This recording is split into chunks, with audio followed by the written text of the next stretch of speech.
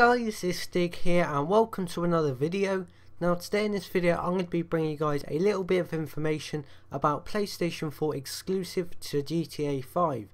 So starting off with, I am going to be talking a little bit about some information that came from E3, which did happen a few days ago.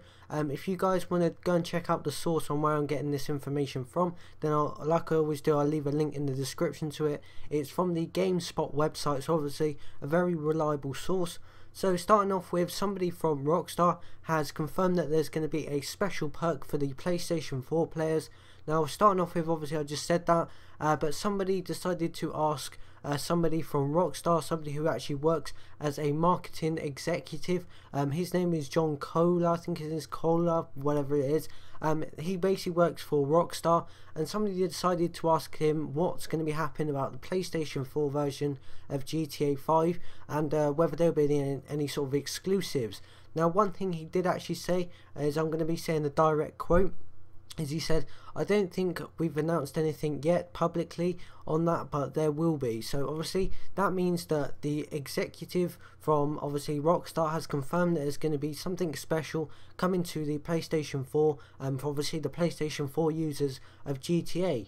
Now obviously that was just a quick direct quote. He did actually talk a little bit more about what they're actually going to be doing. He didn't exactly say what the perks will be, but one thing he did go on to mention is that when they released the PlayStation 3 version of GTA 5 last year, it did so much better in sales than it did on the Xbox. So this is the reason why they've decided to actually do a PlayStation 4 exclusive, because obviously they've been making more money on the PlayStation side, which kind of means that they've got a lot more viewers and a lot more players on the PlayStation side than obviously the Xbox. So they've decided to do the kind of exclusive because obviously they can make more money out of it. No company really goes out to set out to make no money. That's the whole point of the company, obviously.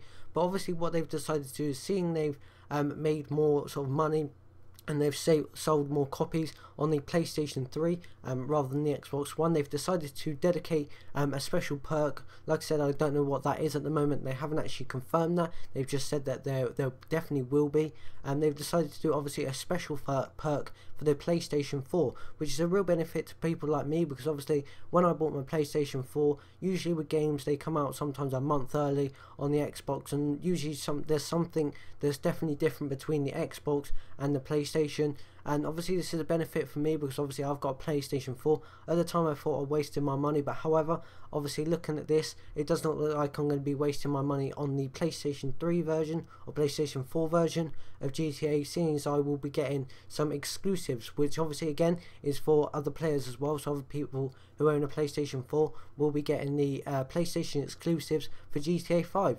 Like I said, I just wanted to update you guys on this information. I do hope you guys enjoyed this video. If you did, then please do not forget to give the video a like, and I'll see you guys in my next GTA 5 video.